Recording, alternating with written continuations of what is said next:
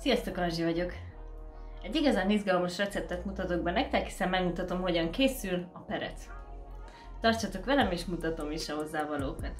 A sós perechez szükségünk lesz fél kiló lisztre, 2,5 deciliter tejre, 1 dekagramm sóra, 6 deka zsírra, 3 g szárított élesztőre, vagy 1,5 dekagramm sima élesztőre, egy pici cukorra az élesztőfuttatáshoz, a tetejére pedig 2,5 deka só, 1,5 deka liszt és 4 deciliter meleg víz fog kelleni.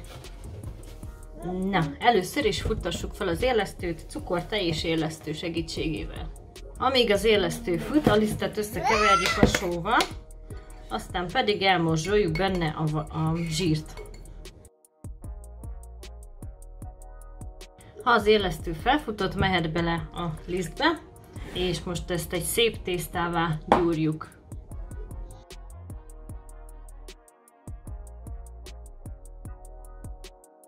Amikor megvagyunk a tésztával, akkor 6 fele osztjuk, vagy 8 fele, és akkor kisebbek lesznek a perecek, és perecet formázunk belőle, mindjárt mutatom, hogy.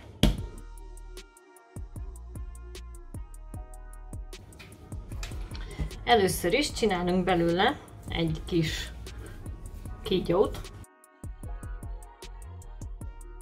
Ha szeretnétek egyébként egyforma nagyságú pereceket, akkor az a legjobb, ha egymás után görgetitek ki a tésztát, és akkor nagyjából egyformák lesznek a perecek is. Szóval így hozzámérhetitek a legelsőhöz, hogy mekkora legyen a második.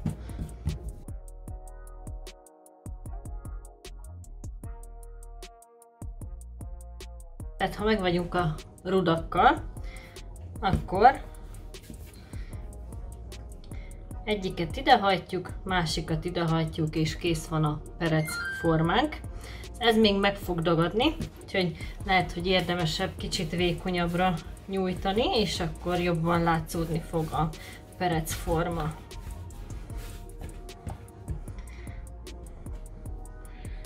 Igen, így.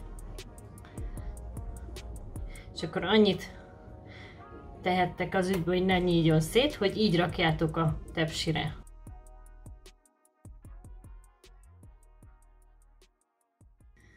És ha megvagyunk a perecekkel, letakarva fél óráig fogjuk pihentetni őket. Ha megvannak a pereceink, akkor 180 fokos sütőbe körülbelül egy olyan 20 percet fogjuk őket sütni, mindenképpen közben nézzük, hogy mennyire fognak barnulni. Amikor a perecek kisültek, akkor a vizet összekeverjük a liszttel és a sóval, és egy sűrű állagú krémet kell, hogy kapjunk.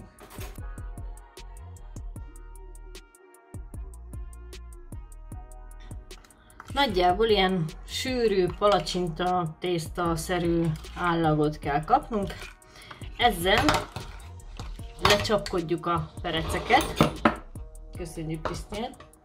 Szóval ezzel lecsapkodjuk a pereceket, és aztán visszarakjuk a langyos sütőbe, hogy ez jól rászáradjon.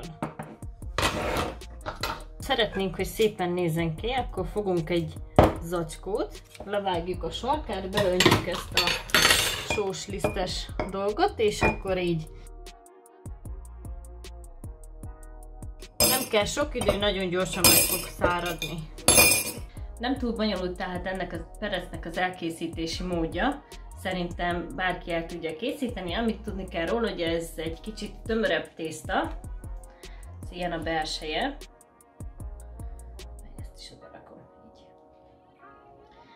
Viszont nagyon-nagyon hasonlít cserébe a bolti perecre, hogyha nem 8 fele vágjátok, hanem csak 4 fele, akkor igazán nagy pereceket lehet készíteni. Ugye arra figyelni kell, hogy ugye ezek még kelnek. Lehet tovább is kereszteni, de kevesebb ideig semmiképpen. Hogyha tetszett a videóm, lájkoljátok, iratkozzatok fel a csatornámra, és ne felejtsétek el, hogy jövök még decemberben videókkal. Köszönöm szépen, hogy velem voltatok, sziasztok!